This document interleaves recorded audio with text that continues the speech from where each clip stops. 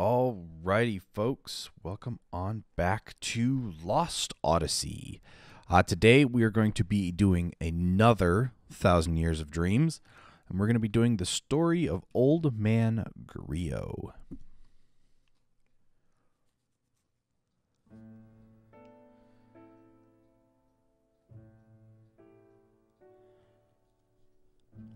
Old Man Greo was known as the best shoemaker in the country. His shoes were light as a feather and tough as steel. They were also expensive, 3 times higher than anything else in the market. People who did not know his reputation were shocked to hear what he charged, that they would say, "The old man must be making shoes for his own amusement." Of course, this was not the case.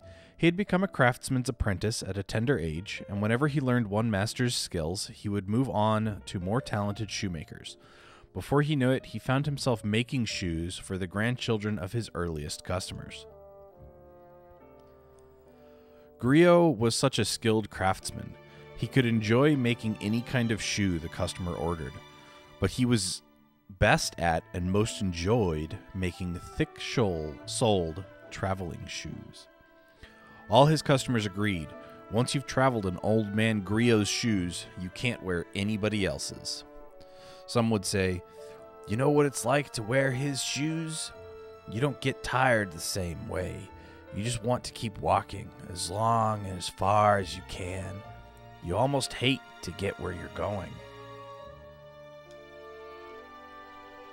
True craftsman that he was, though, Old Man Greo rarely talked to his customers, and he would be downright unfriendly.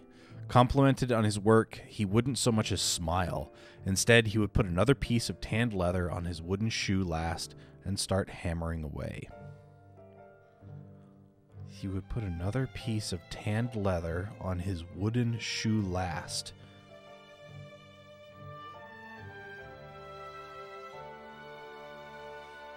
I'm wondering if the piece of equipment that's being referenced here is called a wooden shoe last, and I kind of want to look it up. I know I haven't done this in a story, but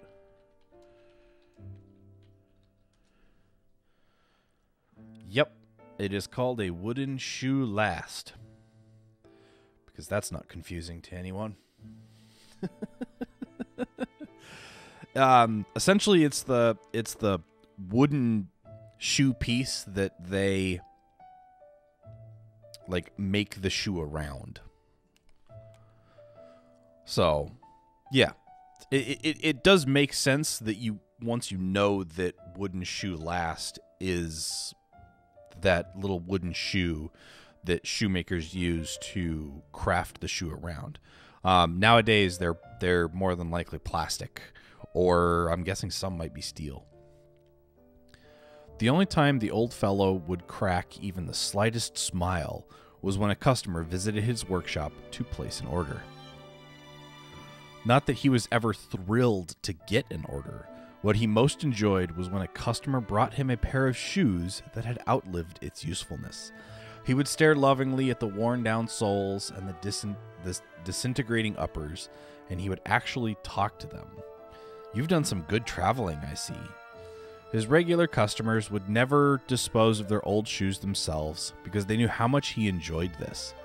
Neither would they do anything so foolish as to clean the shoes before handing them over to the old man.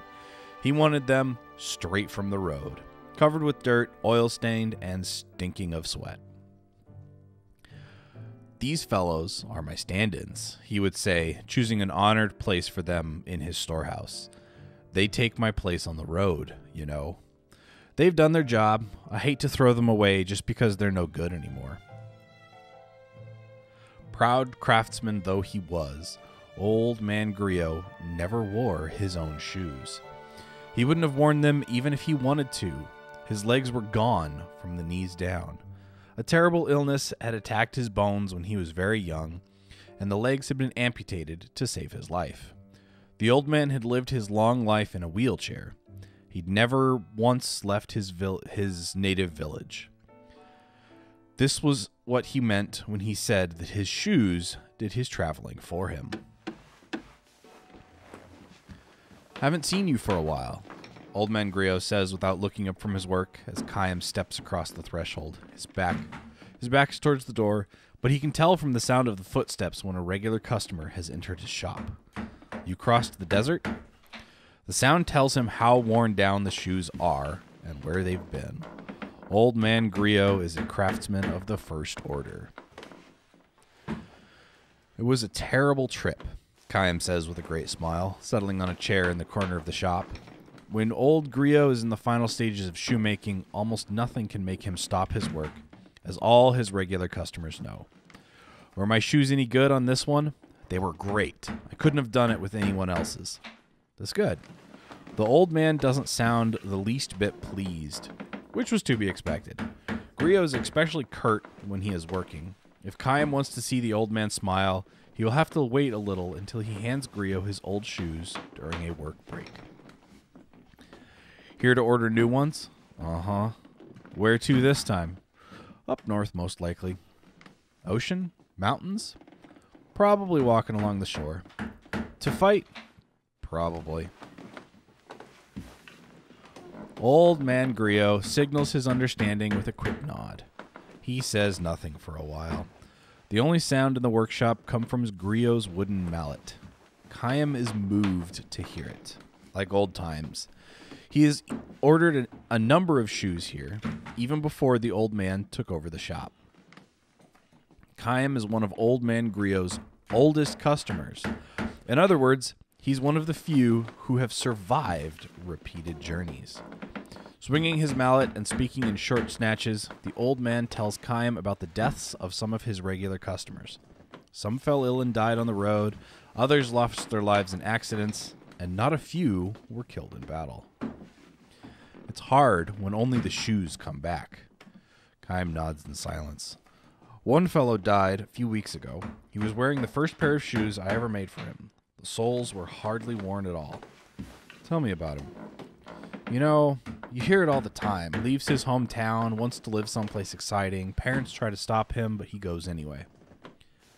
I'm surprised he could afford shoes from you. The parents bought them. Sad, isn't it? They gave their boy all this love and care, and he's barely out of childhood when he says he's going to leave home. They finally give up and decide to let him go. They figure they can at least give him a pair of my shoes as a going-away present. Less than a month later, he comes back as a corpse. I don't know parents nowadays. They spoil their kids rotten. So damn stupid. Greo snarls. Chaim knows that the old man's feelings go deeper than that. Old Man Greo is the kind of craftsman who would rush to make new shoes for the funeral of a sad young man who had breathed his last while his dream was only half finished. He would put them on the young man's feet in the coffin and pray that he would be able to go all the way on his final journey. Greo falls silent again and wields his mallet. Chaim notices how bent and shriveled the old man has become. He has known him a long time. These days will be ending soon enough, Chaim thinks with an ache in his chest. Old Greo finally reaches a point in his work where he can turn and face his customer. It's good to have you back, Chaim. His face is covered in wrinkles. Chaim realizes anew how old he has become. Where did you say you were traveling? The desert? Right. I think you told me that before. Chaim shakes his head. The old man seems to lose his powers of concentration when he isn't working, and his memory is shaky sometimes. Little by little, but unmistakably, old Greo is spending more and more time drifting in the space between dream and reality. People grow old and die. The truth of this all too obvious destiny strikes Chaim with a special force whenever he completes a long journey. So, you survived this one too, I see. Chaim looks at him with a strange smile. Have you forgotten? I can't die. Oh, I guess I knew that. And I never get old. I look just like I did the first time you met me, don't I? The old man looks momentarily stunned. Oh, I guess I knew that too, he says, nodding uncertainly. Sure, you were a kid then. You had just had that sickness and you lost your legs. You were crying all day. That's right. I remember. You used to call me Big Brother Kayam, and you'd play with my old shoes. Do you remember? Yes, of course. Greo speaks with certainty now. Either the fog has cleared, or the distant memory has come back with special clarity, because it comes from so long ago. The soles were worn down. There were holes here and there, and they had a sour stink of mud and sweat. To other people, they must have looked like a plain old shoes ready for the garbage, but to me, they were a treasure. I remember running my finger through the coat of dust, of road dust that covered them, and trying to imagine where they had been. I enjoyed them so much, I really enjoyed them. Kayam's shoes were what got old Greo started as a shoemaker. It was all thanks to you, Kayam. If I hadn't met you, I would have spent my life cursing my fate. Instead, I've been happy. I'm happy now, even if I can't leave this workshop. My sons can travel for me. I've had a happy life. He pauses. Well, now, will you listen to me talking up a storm? Greo says with an embarrassed smile. He extends a thick hand to Kayam. All right, now, give me my sons, he says, and Kayam hands him the worn-out old shoes he's brought with him. The man strokes them fondly and says with a sigh, You've been through many a battle. I was a mercenary, too, for a time. I know that. I can smell the blood. All the shoes that travel with you are like this. Are you angry? No, not at all. I'm just glad you came back from this latest trip in one piece. I'll be leaving again as soon as you make me new ones. Another one of those trips. To war? Uh-huh. And when that journey ends, you'll leave on another one? Probably. How long can you keep it up? Kayam's only answer is a grim smile. Forever. It's not a word to speak lightly in the presence of someone who has lived what little time he has to the fullest. Oh well, never mind, says the old man, turning his back to Kayam to continue his work. Wait 3 days. You can leave in the morning of the 4th day. That'll be fine. When will we meet next after that? 2 years. Maybe 3. It could be a little longer. Really? Well, then this could be the last pair of shoes I ever make for you. Kayam believes it will be. The old man is not likely to last 3 more years. Kayam fervently wishes that it were not so, but wishing by itself can do nothing. Only those who possess eternal life can know this is precisely why the time a person lives is so irreplaceably precious. Say, Kayam, what's that? Mind if I make a second pair of shoes out of the same piece of leather to match your new ones? It will be for himself, he explains, to be placed in his coffin for his final life's journey. I'd like that, answers Kayam. The old man swings his mallet instead of thanking him. The sound is far sadder and lonelier than usual. Come to think of it, though, Kayam, be sure to come back to this town even after I'm dead. Offer up your old shoes at my grave. I will. I'd like to say I'll be going to heaven a step ahead of you and waiting for you there, but in your case, it doesn't work. No, unfortunately. What's it like? An endless journey? Happy? Unhappy? Probably unhappy, Kayam replies, but his voice is drowned out in the rising sound of Greo's mallet until it is lost even to his own ears. Old man Greo reached the end of his full span of years soon after Kayam's visit to his shop. Because Greo had no family, his grave at the cemetery at the edge of town was cared for by his many sons. In accordance with his wishes, his regular customers offered up their old shoes at his grave. Kayam's shoes were among them. The words inscribed on his gravestone were chosen by Greo himself. He explained his choice to Kayam this way. I would say the words to each new pair of shoes before I handed them to a customer. I always said them to the customer, too. I never once had the experience, though, of hearing someone say the words to me. That's why I want them on my gravestone. These were the words I want to be sent off with on my journey to heaven.